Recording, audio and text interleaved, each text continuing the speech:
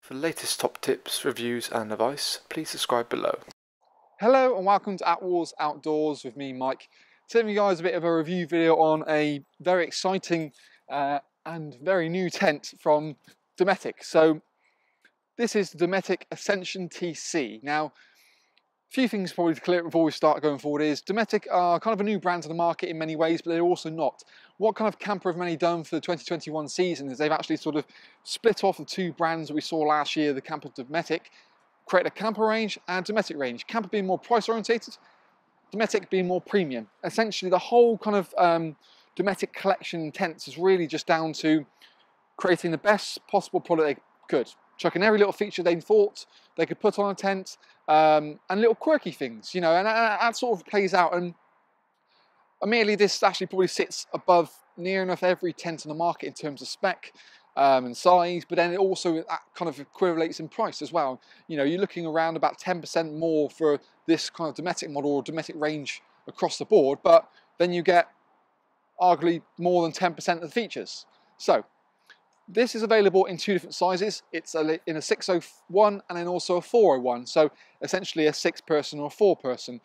Really a really nice sort of free zone tent. So you've got sleeping, living, and then an enclosed front awning section.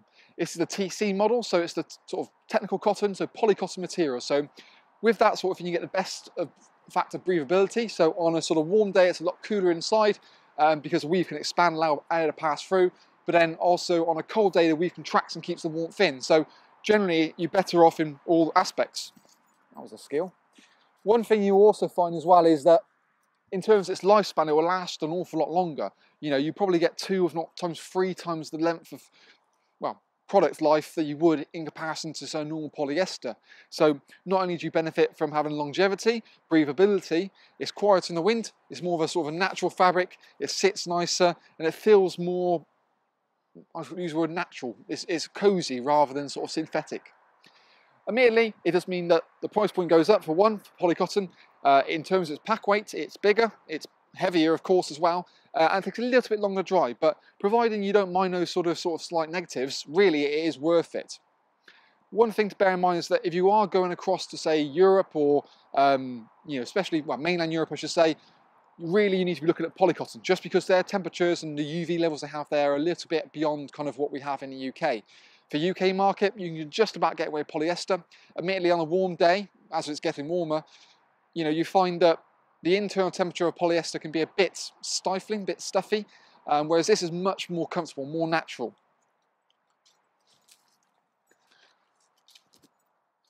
Really what you're looking at here is kind of, like I said, this is the creme de la creme of kind of tents. What they try to do is almost create a complete flagship model which everything else sits beneath. And it's oddly, it makes Empire look cheap, which you don't really see because Empire tends to be sort of top-end price point. You've got unique features in this, so you've got obviously reflective guide points, you've got storm straps on the front, which works really well. You've got this really kind of boxy, almost like safari kind of like frame. So very vertical uprights, give you sort of good interior height. And means that in theory, like, because you maximise your space. And one thing probably in the past camper had a bit more criticism about was kind of these sloping sides, and it meant you couldn't really use the bottom end tail of space into the corners. Now you can, you know. Arguably it's probably got one of the straightest sides on the market. Tables and chairs and whatever you can put up can be right up to the side, and it maximises your footprint, you know. It's a 460 wide for the 601, and we've done a separate video on the 401, so you want to kind of feel kind of the difference in terms of sizes. You can always check that out on our own YouTube channel. The overall length fit is about 765, so it's under that sort of 8 metre. So it will fit on a standard pitch, you know, 8 by 6 or 8 by 5, depending on where you go. But you know, it's designed almost on kind of the footprint size, overall size of the Studland 8 from camper going back in the years. So you know, it doesn't really go out points to those. Other unique features is the fact you've got a zip-on annex. So you can buy an annex, a zip-on there, so you suddenly have got your little sort of storage area, so it just means that you can utilise the main part of the tent itself. You've got these beautiful big crystal clear windows, and again, there's almost like this little bit of trim just around the windows. Little things like that just kind of help to make it feel a bit more premium.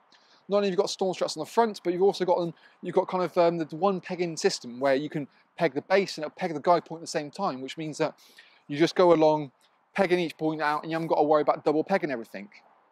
You can also see how quick, simple and easy it was for myself to pitch this model on our own Attwoolls pitching and packing videos. It took myself best part of 15-16 minutes to peg this thing on my own and pump it up. And that's the other thing as well, is because you've got kind of this beam structures, actually you've got this oversized 12cm beam. So again, really strong TPU tubes, so again, reliable, which they've used for many, many years. But kind of the with the oversized beams, you're also getting a much sort of higher grade pump. So you're getting kind of the Camper or Dometic downdraft pump. So you're running around about 10 psi into these beams just to really help firming up. And that helps again to keep this a really nice sort of kind of, like I said, safari tent kind of structure really strong when you need it to be. They've tested it quite a lot on sort of wind tunnels and rain testing to make sure that the water seeps away properly and it stands up to the winds. And they wouldn't put a product into market that isn't.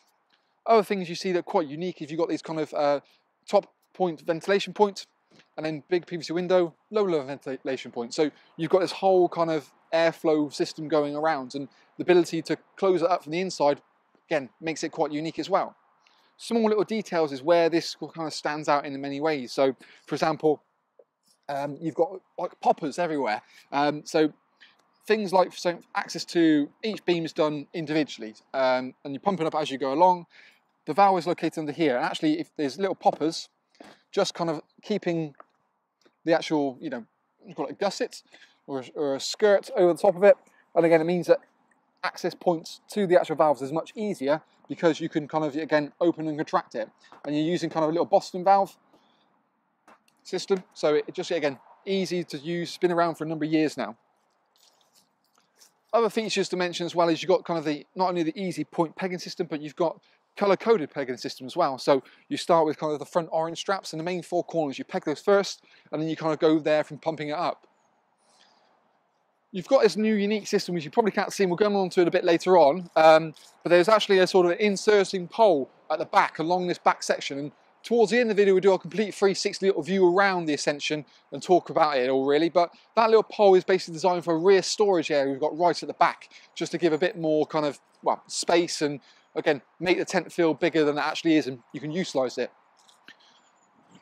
The front obviously is completely kind of enclosed, and you've got this whole big nice panel as well. So the versatility of the front door is that you can kind of have it a third, 2/3 or fully open to the point you can actually even zip it off. You've got additional kind of zips as well, so if you can almost kind of create a door scenario where you can either go from right to left or left to right, and depending on whether this is going to be the exact sample, is sometimes there's also a zip to create a veranda, but that's not 100% confirmed just yet. You've also got things, not only have you got an enclosed kind of front from the wind and rain, but also privacy. So there's curtains in the front of all these panels, the whole kind of front section here, you can get that ultimate privacy. And like I said, because you can chop and change the doorway, if the wind or rain changes, again, you can have one door open, or the next day have this door open here as well. But overall, it's quite a unique model, and we'll talk a few more features about kind of the Ascension and why it sits at the top of the range and is tried to be almost like the Rolls-Royce of tents. But let's have a little look on the inside and see what else to offer. So now we're kind of in the Ascension, you kind of get a bit more idea for certain the zones you've got in the tent, and we'll start at the front and work our way gradually back. Now, we'll start with the front door, which we saw from the outside. Now, just to give you almost a perfect amount of visibility, we'll open this up completely.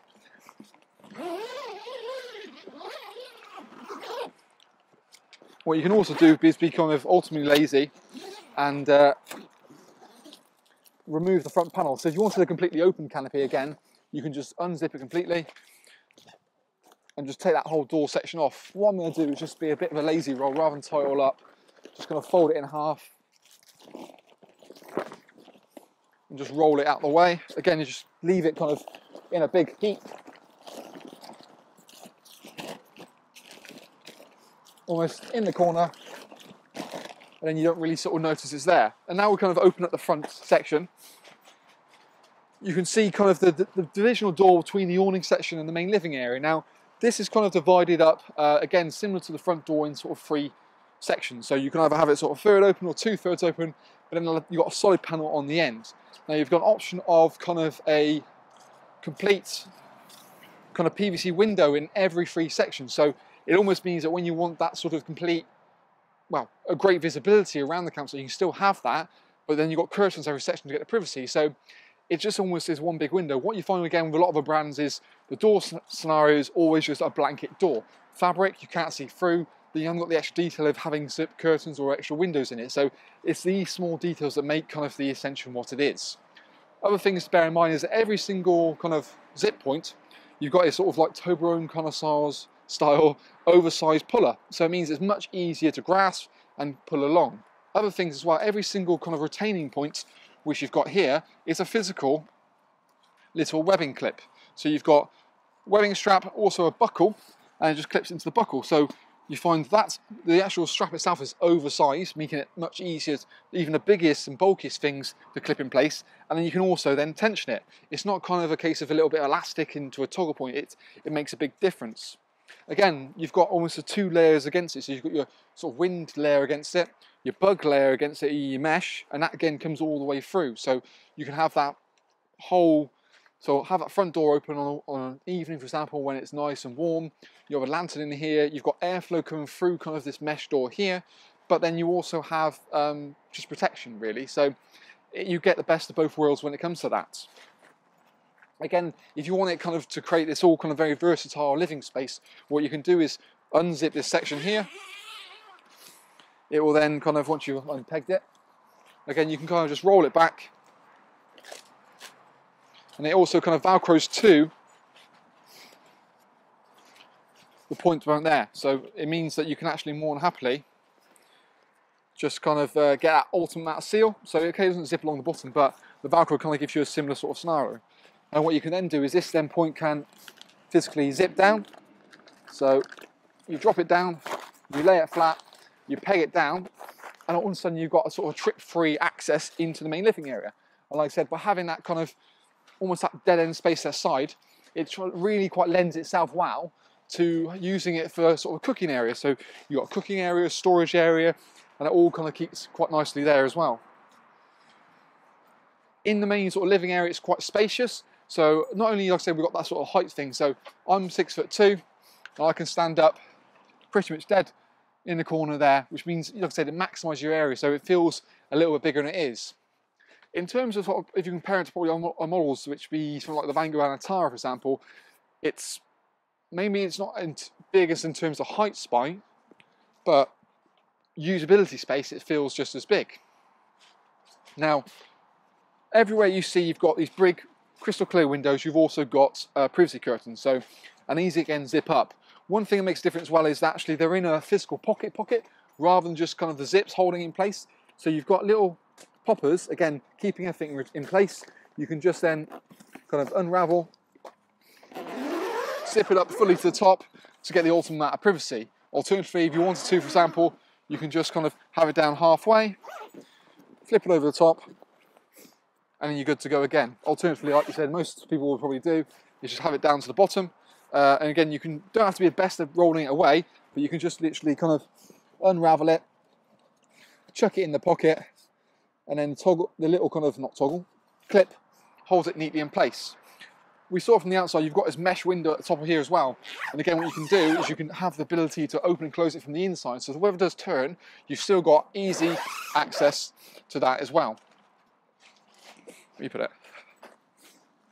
You've got a really nice strong sort of PE kind of ground sheet as well to keep it all nice and sturdy. And we talked about that in the oversized beams as well.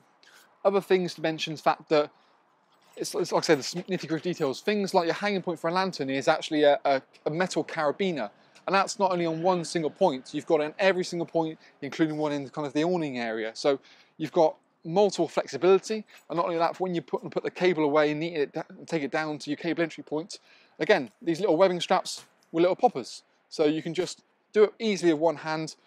It's just, again, makes it feel a bit more premium. With cable entry, you've got one in either side and also one on the front. So it doesn't really make a difference where the cable or mains hookup is coming from. You can more than happily accommodate it. When we come into sort of the bedroom section,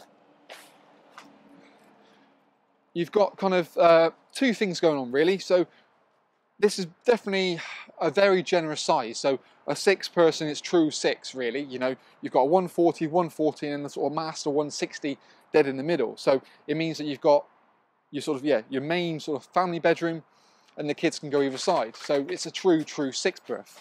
If you want the extra bit of space, what you can obviously do is then the zip dividers between the sections, so you can open all up. So you can have it as one big open bedroom if you really wants to, or a 4 and a 2, 2 and a 4, or 3 2. So again, it's having flexibility for the user. Either side, sort of the two ways, go back to the door scenario, you've got actually a mesh door on either side. There's also a rain-safe canopy on this left-hand side as well, so you can come and go through this door without the water coming, well, rain dripping down and coming in. And again, it's the detailing things like this. So for example, the mesh panel, for example, it's actually got, it's not fully, it's fully mesh, but you've got this kind of material-based kind of footer to it. And again, that adds price to it, but it looks really flush, it flows really nicely, and it just kind of is very in keeping with the external door. You've got an aluminium pole for a brow pole as well, and again, that sort of small things like that just keeps adding the price up to, well, adding the price up, but shows you what you're paying for is probably the best way of putting it. Again, things like the inner tent itself, it's a polycotton base, so things like these, you're not using cheaper materials on here is kind of why, you know, what the price point is and what the price point is. Big ventilation point at the top as well to allow airflow in, and again, it zips down, and you've got, again, these little toggle popper clips to sort of seal it all up. They've got a new kind of palmet system, I'd call it a palmet system. It's this little part where the inner attaches. It's unique, and again, it's something that's been sort of, that's putting a painting on it. It just means that it flows really nicely, and it has, again, that sort of safari tent kind of feel. Say, not only have you got one at the top, but you've got one at the bottom. So you've got this kind of actual ground sheet overlap.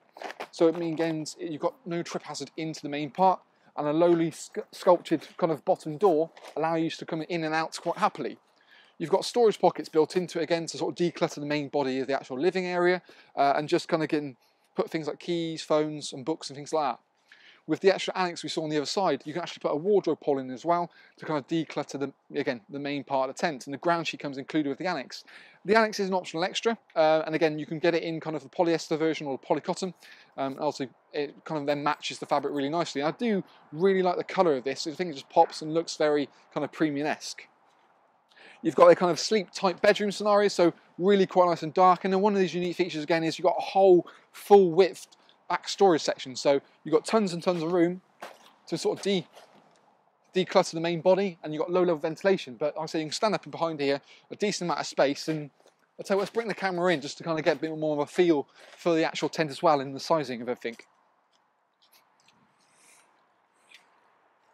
So, as you can see, you've got a really nice sort of depth canopy. It works probably even better when that sort of front door's off, but you've got the versatility to do what you want to. And we've got the sort of carabiner clips that we talked about initially. So your carabiner into hanging points, but then also your little poppers to put the cable. There's also a pre-sewn Sony and Velcro part there, and that's going to basically allow you to use the kind of saber lights that camper do. So again, it means that you can have almost a saber light on every single beam, one single remote control controls it all, and also a single cable point as well, so it all runs off one socket. Decent sized sort of living area space, and you can see what I'm talking about when you've got that sort of panoramic kind of view. So you can look through every single panel and get that visibility. I mean, we've got the annex situated on there, and it creates that sort of dead end space. And like I said, you've got a vent, and then little toggle points to kind of go there. The ground sheet comes applied. I've not put it in for the time being because I just want to use it almost like a wet area, so I can hang my coats in there, it can drip all it likes and not collect in the bottom. But you've got mesh doors on either side, as well as the mesh on top. And again, you see how I was talking about the sculpting. You've got material there, so it's all really nice and covered. The kind of palmet system on top and bottom works really well, so you can see it sort of feels like the bedroom is completely integral to the tent, but you've also got the flexibility to take it out. You've got storage pockets located down the side here as well, so you can put things like phones and torches easily accessible in the middle of the night. And again, it all falls into a little pocket with, again, you've guessed it, a little popper just to kind of keep it. So you can kind of have the doors fully open, and you haven't got to worry about rolling it to a big wedge on the side. The back storage section not only gives you access, obviously, to the storage area, but what you can also find is that you can always use it if you want to elongate the bedroom. So the bedroom's 225 centimeters, is long enough, but if you wanted just to drop that down, poke your feet through there on the camp bed, you can quite happily do that. Like I said, you've got a big wide opening and these little ventilation points here. You can see how much sort of kind of storage area you've got. But sort of take you, you've got access from every single bedroom, and as you sort of kind of go back, you can see how much kind of rear storage area you've got. You know, it goes back quite a way, to be fair. And like I said, as we come into the bedrooms, you can see almost how dark it is in the reflection. Again, you can really contrast the difference in light when you sort of turn around straight away, the difference in there. Or you can even use this sort of stereo for the dog quite happily. But let's have a little look on the outside and sort of a bit more of a wander around the tent, just to kind of get a bit more of the feel for it. Like I said, I think in terms of the way it sits and the way it does look really nice and premium. And you've got kind of this beautiful kind of structure to get the water raining, and then you've got a little rain safe door, like I said, on the outside. Sits really nice. You've got this beautiful sort of ceiling base that works really well. You also got things like a little orange point down here, and that's basically kind of a folding guide. So when you fold the back point to that point there, you can quite happily pack it away and it'll fit back in the bag. Admittedly, it kind of goes against our own personal way we pack tents up, but it gives you a bit more of an idea about guessing. It's gone the other way, Arch. You've got obviously the pole system at the back here is the reason why you've got that sort of back storage section. So it kind of almost looks like a bit like an old school, like Relin style tent, you know, with traditional kind of style. Works really well. And like I said, the colouring of this looks really nicely, especially when you've got the Awnings on. You see how it sort of bows and sort of matches quite smartly. Well, especially when you look from the front, kind of the footer all works really, really well. But again, something different, something unique. And we certainly like to see difference. It's been a bit more of a year over the years of all the same thing, different colours, and well, not different colours, grey, grey or grey. And it's quite nice to have something a bit more, kind of again like a nutmeggy kind of brown kind of scenario. And it works all really well with each other. Final things to mention, things like the curtains again. They're all Polycotton. It's all little things like that just add up. So a ground sheet does come included with when you buy the footprint. So the package deal we do for this, you get a footprint included for this front section as well. And it's in two sort of entities, so your main body, footprint as you go. But all in all, really, really nice tent. I'm not gonna lie, pricey, but you can always check out our latest price we've got on this and the deals we've got on the go via the link below, as well as all information about pack sizes, pack widths. In fact, that's one of the things I've not mentioned. So it's around about sort of 67 kilograms, so it's weighty, and that's because it's Polycotton. One thing I would say is that in its sort of down point is it's got just a bog standard bag, hasn't got a roller bag, but arguably if you do like a tent enough, we do sell roller bags for about £70, and they're really big, bulky, designed for the Anatara sort of ones, so it's a fast pack. Where's your frisbee gone? Go find it. So it's really big, gets it down easy, you've got compression straps. You can buy the bag as a separate on its own, really, if you really wanted to. So lots of talking about. Obviously, it took a long time to go through it all, but there's so many different points it's trying to illustrate why it's different to whatever else in the market. And yes, you do pay for that, but arguably you do get that in this tent. So that's kind of our little video review on the new Dometic Ascension in the TC 601, and like I said, we've got a separate video on the 401. But any more information or help you need, just follow the link below, contact us directly via our website or email address, and yeah, that's kind of everything really. So thanks again for watching, and we hope to see you again soon.